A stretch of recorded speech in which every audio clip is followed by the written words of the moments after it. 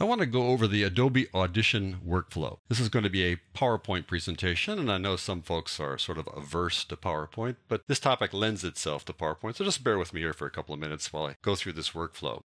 The workflow begins by bringing in audio, bringing it into Audition, and there are multiple ways to do that.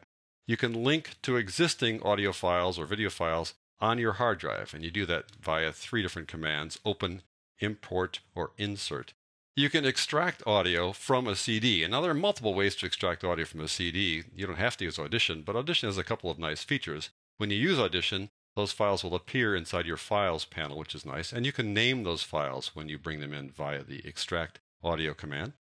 You can record audio from a single source or multiple devices, so you can do a single source like a microphone or an instrument, or multiple devices inside a multi-track session, which is a hugely powerful feature of Audition. Once you bring your audio in, then you start to edit those audio files, and you can copy files, cut parts of a file, paste parts or all of a file into another file, delete portions of a file or all of a file, and then trim audio from the beginning or the end of a clip. You can then fade in or fade out at the beginning or end, or even inside the audio file, change the overall amplitude or amplitude in areas within the file, and add silence where needed. Once you've done all this editing, you start adding effects. Now you can apply effects directly to files in the waveform editor, and that process is called destructive. You have to be careful when you work with the waveform editor.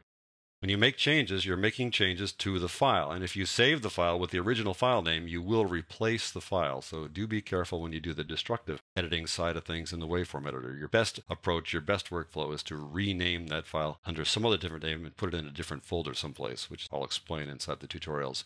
Or you can apply effects to clips or tracks in the multi-track editor, and that's non-destructive. That basically applies these things electronically, kind of as an overlay that you can hear happen as you're working in the multi-track editor, but in fact you're not changing the files until you tell it to, if you tell it to. After you apply the effects, you can work in multi-track sessions, which we're already alluding to here. Those multi-track sessions allow you to combine multiple files into a single mix. You typically do this in a recording studio session where you record multiple takes of the same song with different instruments or different vocalists, and then you combine them into a single mix. And in that multi-track session, you can control volume levels and panning of individual instruments or individual voices. You can pan them left or right in the stage in front of you, or you can pan them in a 5.1 mix. And then you apply effects and controls to groups of tracks, which is a great way to simplify your work and also make your system work faster. Instead of applying the same effect to 20 tracks, you can apply one effect to those 20 tracks that have been routed to one track. It's a great way to do things. It really makes things more efficient. Finally, after you're done doing all your work, you can save, or as sometimes called, export your files. You can save individual audio files using any one of several formats, including these standard ones that most people are aware of. AIFF and MOV are 2 Apple formats, and WAV is Windows, and MP3 is kind of the standard format for basically everything that you hear in earbuds.